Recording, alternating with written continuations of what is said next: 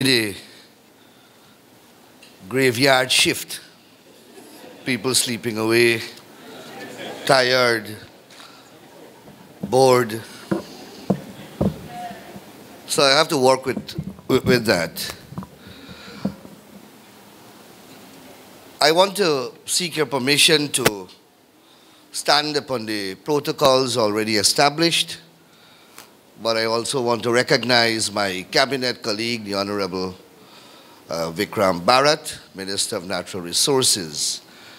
And I'm sure that the President would have done it already, but I want to add my voice in expressing congratulations to the organizers of this event. It is a very timely one, and to thank you for participating in such large numbers. Now, I am aware that a lot of ground would have already been covered, but I also recognize that there are a lot of grounds to be covered. The topic or the focus of this symposium is local content, and I have been asked to speak about the regulatory framework. So obviously, the local content legislation will be the focal point of my presentation. However, the legislation and the legislative framework in relation to the sector, as you would expect, is much wider. There is a direct regulatory statutory framework, and then there is an indirect one. And time permitting, I hope that I can deal with both.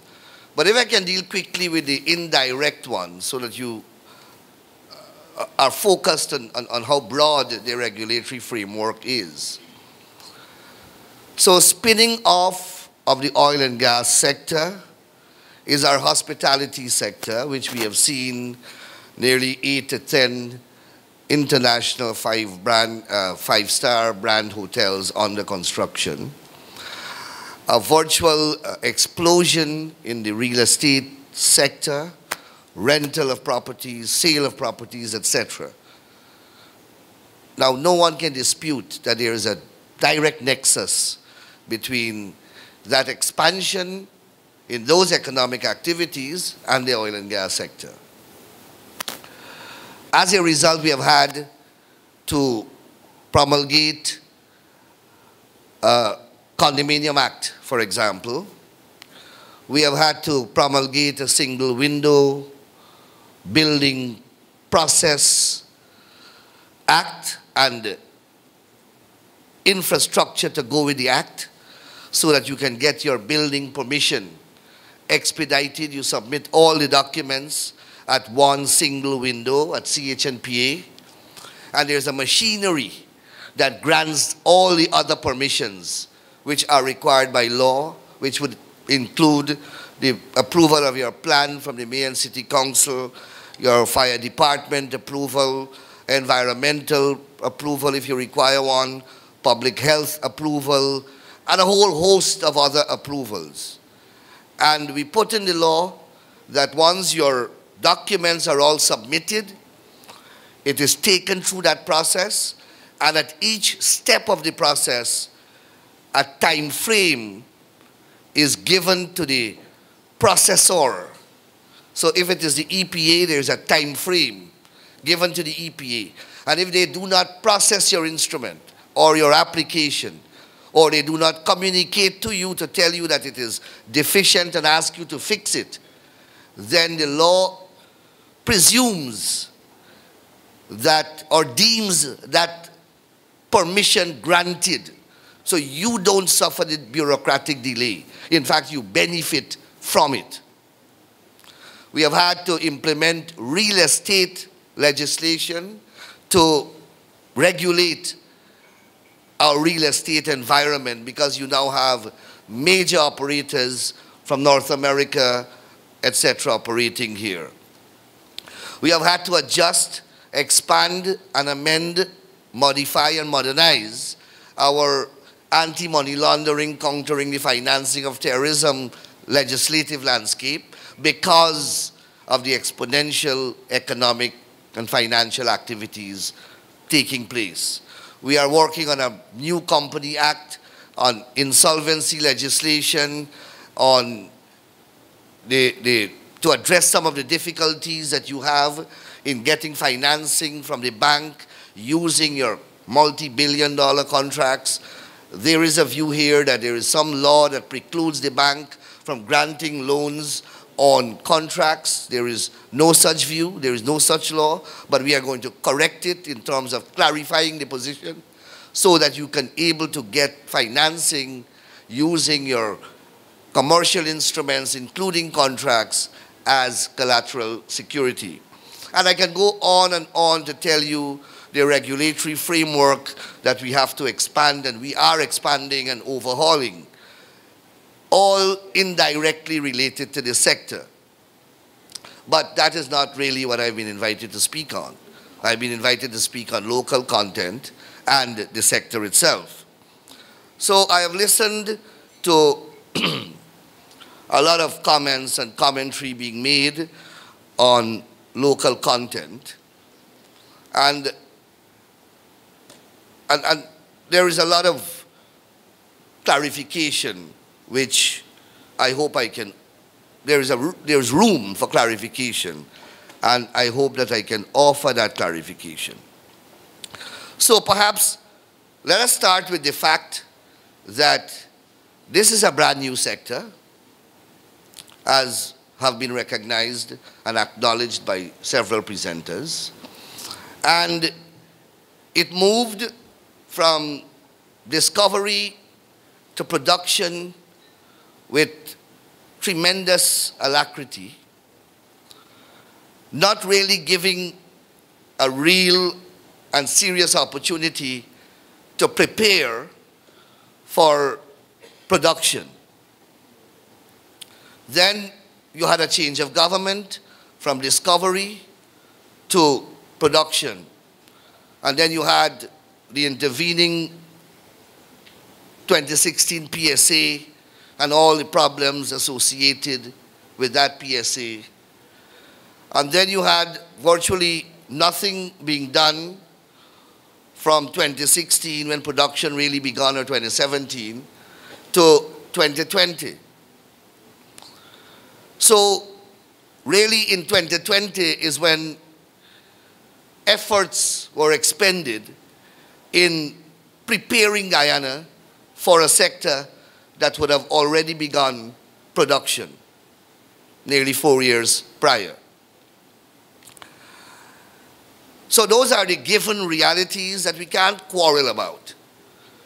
Those were the existing factual backdrop that we had to operate under. We know the realities of the oil and gas sector.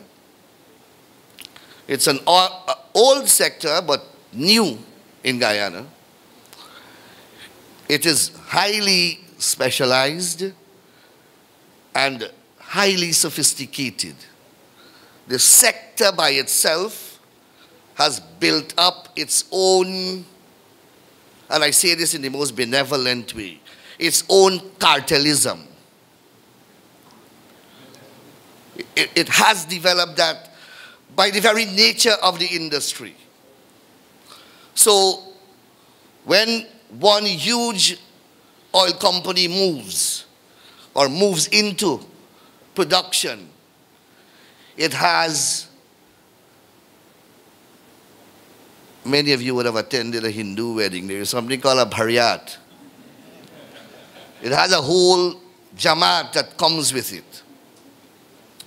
Now, we recognized very early, in fact we recognized when we were in the opposition, that unless we take affirmative action, then Guyanese would become ostracized from this sector.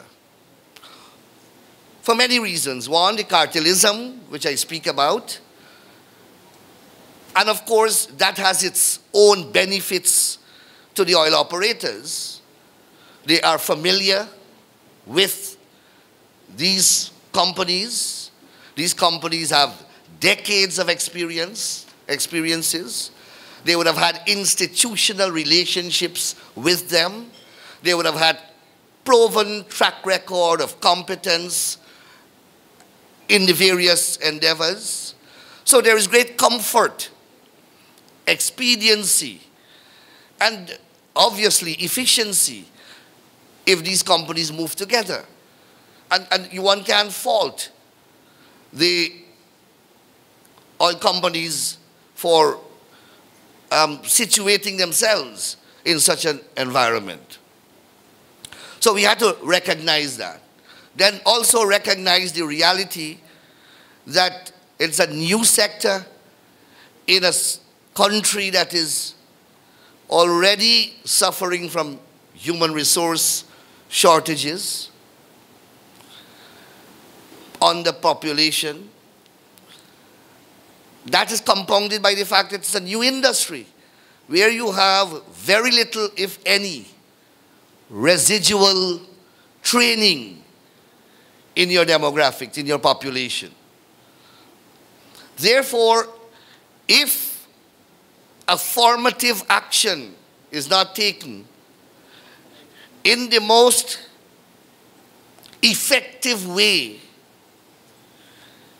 then the ostracization to which I made reference would have happened. And you would have had a deeply divided society, which has happened in other countries. And that indeed is part of the resource curse that we keep hearing about. That's one component of it. Many countries have used policies, not law. We felt that the policies would have been ineffective.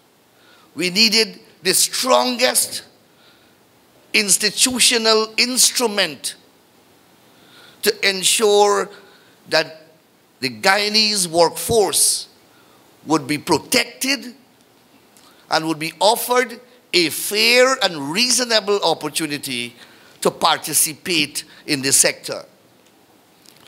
And that is how we began to conceive the idea of a local content legislation, to protect Guyanese patronage and to protect, rather to secure a place for your not mere participation, but a dominant participation in the sector. Because we have no apologies for saying that our priority is to ensure that Guyanese dominate the sector. That is why we have a law called a local content law, because that is the ultimate objective. But we have to travel a road to get there, and I'll speak about that journey that we have to embark upon, which we have done, which we have started. But it's a work in progress. So, we started a series of consultation. We appointed a large team, and they held consultations for nearly 2 years. Many of you would have participated in the consultations. And they brought a broad regime of recommendations. Then we began to look across the globe for legislative models to use. We consulted Ghana, Nigeria, Uganda, Norway. We looked at a policy that Trinidad and Tobago implemented. Policy, not law.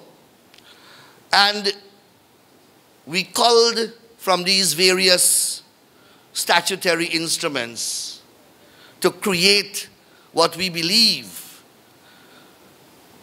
would be a legislative model that satisfies, at least preliminarily, the peculiarities and idiosyncrasies of an emerging oil and gas sector in Guyana to protect Guyanese employment and investments.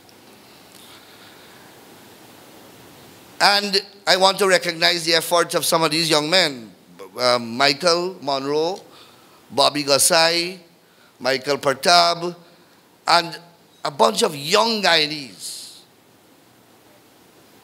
Ms. Sargent from the AG office. And we were dealing with a brand new thing. We only had to, you were only allowed to cut and paste a couple of provisions because these countries were difficult from Guyana. They were vast countries. You had great human resource capital. None of them were as new in the sector as we were. So there were different realities that we couldn't borrow from. So we had to design and conceive for ourselves. We held many rounds of consultations because everybody wanted to participate, and rightfully so, in the sector. And every sector believes that they can meet the 100% demand in the sector. So the insurance sector, for example, believes that they can meet the 100% insurance demands. The lawyers were offended because I told them that I don't think that they can meet the legal demands of the sector. They were very offended. They wrote a press statement blistering me. And perhaps rightfully so. They are a very educated class of people. Then you had various, so everybody want to say that, or everybody said in the various rounds of consultation, that their peculiar particular sector can meet the demands. But at a policy level, you know differently. You know differently. You know that this is a multi-billion-dollar sector, multi-billion US dollar sector. You know that you are dealing with a population that is highly untrained, a commercial environment that is unsophisticated, having regard to the demands of this sector. You're talking about capital, that you put all the banks together. In Guyana, they can't produce the type of working capital that is required. You know that. So we had to make policy decisions, but we did it in consultation. And we created a sliding schedule. And we made a distinction in the schedule between what is available locally. So local legal service, for example, and I'll go to the schedule. 90% must be Guyanese. Local insurance company, 90% Guyanese. Road transportation, for example, 100% Guyanese. Because why we can't buy all the trucks that are required? So, and I'll get to the sliding scale to show you how the various things were arrived, various policy positions were arrived at. Then you had to determine the vexed question of who is a Guyanese, not in terms of the human being, because that is already defined by our constitution. But what is a Guyanese company for the purpose of the act? We were obviously conscious of the rent-a-Guyanese concept. We knew that people will fabricate relationships to meet the requirements.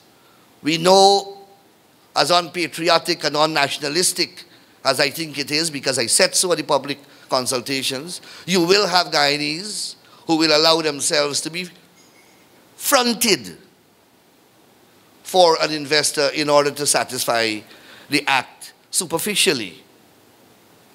So you had to deal with that reality. But I think that to understand the philosophy of the philosophy that informed our local content policy is to read what the Act provides and states as its long title. Now, it is important that we read the laws that are relevant to us.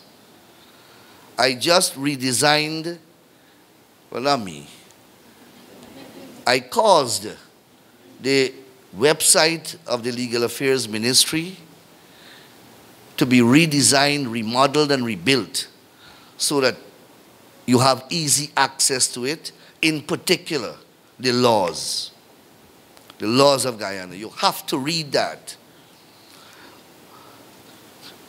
Because we try, in modern time, to write the law in a language that is simple, that is clear, and that is capable of comprehension by any person, not necessarily lawyers. There was a drafting style decades ago that I believe used to be deliberately coded so that only lawyers can read the thing. We have dismantled that practice. And if you read this document, it is expressed, and all the other legislation that we are doing now, they are expressed in very simple and clear language. So I will share with you the objectives and the philosophical underpinnings of the Local Content Act. And that is what should inform your understanding of the concept which the Act seeks to capture and promote.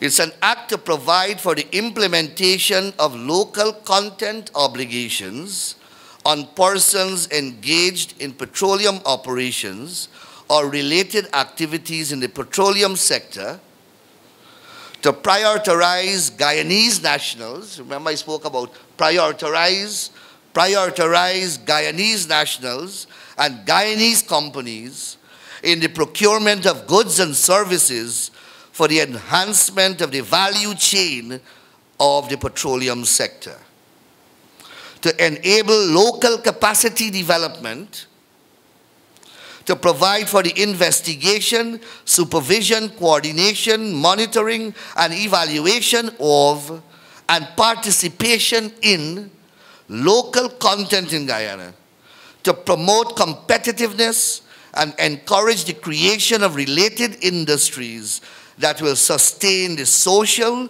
and economic development of Guyana and for other related matters. This that I have just read to you, holistically, but yet succinctly, captures the philosophy and the guiding principles and objectives that underpin what we are here to discuss and interrogate: local content. So if ever you want to understand the ambit, to understand the priority, to understand the focus, go back to the legislation. So, as I said, Guyanese, the term Guyanese is already defined in our Constitution, our supreme law, and in the Guyana Citizenship Act. So there is no need to recraft a definition for the purpose of this act. In fact, as I said, we consulted widely. We received a recommendation from the joint opposition, the parliamentary opposition, which recommended that we limit the definition of Guyanese to Guyanese living in Guyana. In other words, to extricate from the application of this act Guyanese in the diaspora. And obviously, we rejected that. We rejected that as a matter of policy because we believe that every Guyanese should benefit from this sector, wherever he or she is located or situated or living. But so that's a philosophical level of the rejection. But constitutionally, it would have run afoul of the Constitution because it would have been discriminatory. Because Guyanese in the Constitution is defined as a person, a Guyanese citizen, 18 years and over, born in Guyana or having acquired citizenship under the Citizenship Act by one of the mechanisms outlined. On what basis? There is no residency requirement. And I feel like talking about the voters list, but not the voters list. We're speaking about this. The same principle applies. All right? So you had that feeling out there. And then you must have heard, and let me deal with these things frontally. They told us that if we implement this law, that we will violate the Treaty of Chaguaramas, that we will defeat the purpose of CSME. And I said to them, our Constitution, first of all, the Treaty of Chaguaramas provides that if your laws are inconsistent, then it violates the treaty and it is illegal. But if your Constitution authorizes that law or justifies that law, then the Constitution shall prevail over the treaty. Our Constitution, Article 9, says that sovereignty belongs to Guyanese. Guyana is a sovereign territory. That's why we say what Venezuela is doing is affecting our sovereignty. And that sovereignty, meaning the sovereign territory of Guyana, belongs to Guyanese. All the resources of that sovereign territory belong to Guyanese. And if we own it, we have a duty to enjoy it. And if you recall, when Prime Minister Motley came here, I believe, last year, to speak at the Oil and Gas Conference, she said exactly that. That Guyanese, like every other citizens of every country across the globe, have a right to enjoy and exploit their God-given resources. And it is on that basis that we proceeded with the act, and we did a legal opinion to keep it in the event that anyone decides that they will challenge the act. So I move now to Guyanese companies, and I want you to listen to me carefully, because I only heard, maybe I have missed it, but I heard only about one part of the definition of Guyanese company.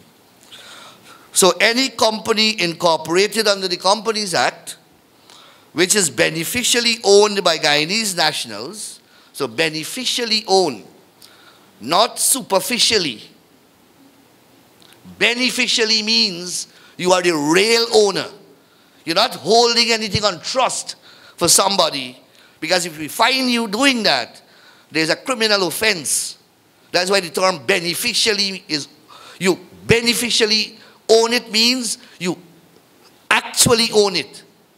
You don't have a secret document where you transfer it back somewhere. Because this is a serious offense also under the anti-money laundering regime of laws. So, which is beneficially owned by Guyanese nationals who ultimately, and I want you to bear these words in mind, ultimately exercise individually or jointly voting rights representing at least 51% of the total issued shares of the company. So you're speaking loosely, obviously, when you say 51% of the shares. But that is a very superficial interpretation to put to it. It's not merely 51% of the shares. You have to be beneficially the owner of the shares. And ultimately, you must have the 51% of the voting rights. It's not an artificial ownership. You must control the voting rights of the company. So that's the first point I want to clarify in terms of the definition. This is the other part. You see, a lot of thought went into this thing to ensure that you get the protection that we would like you to get. Continues, the second ingredient, the company that has Guyanese nationals holding at least 75% of the executive and senior management position and at least 90% of the non-managerial and other positions. You understand what we are doing here? Not only you must own it effectively in terms of share and voting rights, but you must actually be managing it. 75% of the executive and senior management must be Guyanese. And 90% of the non-managerial and other position. This is a fairly rigid framework and set of criteria that you have to satisfy. You really have to commit fraud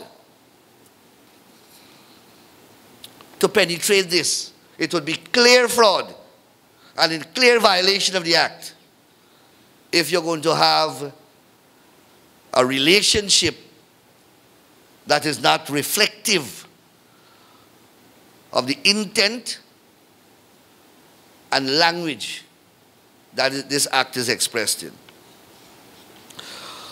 So, the Act also, as I said, it proceeds on the assumption, well, not an assumption, on the realistic hypothesis that we have limited human resources and limited services available locally for the sector. You can't shut the sector down. So that is why the entire Act is based upon an elastic principle. We are going to build as we go along. And that is why the scale, the annex, where the services are listed and the percentage are given, it's a sliding scale. And we said at periodic interval, not only will we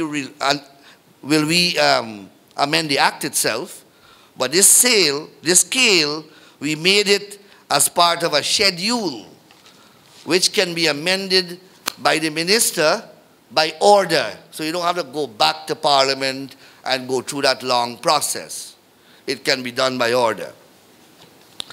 In the Act, it has a series of provisions which require the licensee, the operators, to submit local content plans for a given period, 3 years, I think, and then there's a 5-year, where they have to demonstrate to the minister and to an oversight board what plans they have in place to ensure the realization of the objective of the Act. That is, to make Guyanese qualify, to train Guyanese as the industry progresses. They have to submit a plan to the minister. That's why the Act took a year before it became operational, to allow, because we couldn't disrupt the existing status quo because the industry was running. And the Act now creates imperatives and obligations. So we, 1 minute remaining, sorry. So we have a local content plan or a scheme in the Act that allows for training by the oil companies and by the government, so that there is a continuous priority being accorded to training. And then at a policy level, the government has complemented this by other measures. For example, you all are aware of the Oil and Gas Training Institute. You are aware of the Gold Scholarship Program, and a large part of that program is dedicated to offering scholarships and training for the oil and gas sector. Then at the University of Guyana level, we have discussed with the University of Guyana, and there's a whole new area of the syllabus to focus in this direction. Then we have of course, the local content secretariat that continues to monitor. And we have said, and we said this from the beginning, that after a period, we will look at the data collected from the local content secretariat, speak to you, the operators in the sector, both the foreign operators and local, and then we will come back to the drawing board to make the revision of the Act. And it's not going to be a one-off event. We'll have to revise it at another stage. It's an evolving process. And we said from the beginning that it is our first try. It is a novel concept. It has never been done in this part of the world.